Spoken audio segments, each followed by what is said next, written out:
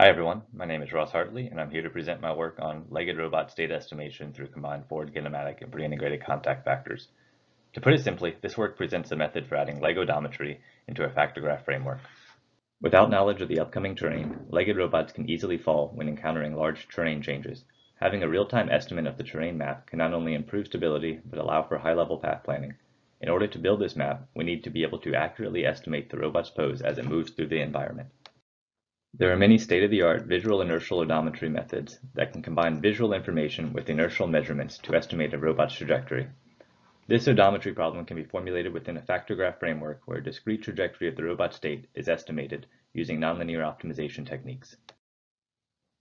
However, many visual odometry methods can fail due to scarcity of features or when there is inconsistent lighting. So the question becomes, can we use leg odometry to improve our factor graph-based state estimator so we don't have to rely so heavily on vision? Leg odometry refers to the process of estimating a robot's pose through noisy encoder and contact measurements. In this project, we present a method for incorporating leg odometry into the factor graph framework through the combination of novel forward kinematic and pre-integrated contact factors. The forward kinematic factor relates the IMU frame to a contact frame through noisy encoder measurements.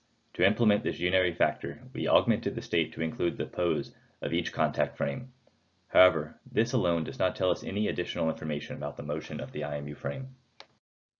We also developed a contact factor that pre-integrates high-frequency contact measurements to constrain the contact frame over time. To do this, we make the assumption that the contact frame is rigidly attached to the world frame. This is implemented as a binary factor that relates the robot state over 2 consecutive time steps. So the forward kinematic factor relates the IMU frame to the contact frame, and the contact factor describes the motion of this contact frame. Therefore, together, these factors will constrain the motion of the IMU frame, which will improve the overall state estimate. We implemented these factors in GTSAM using ISAM2 as the solver. Graph nodes were added every time contact was made or broken, approximately 3 per second.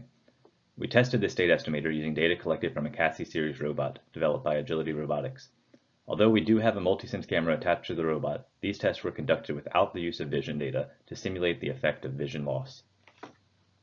As the robot walks around the lab, you can see the estimated trajectory on the bottom half of the screen. Using IMU measurements only, the position estimate quickly drifts away from the truth due to IMU noise and biases, which cannot be estimated without the use of an additional sensor. Odometry is significantly improved when combining IMU measurements with our contact and forward kinematic factors.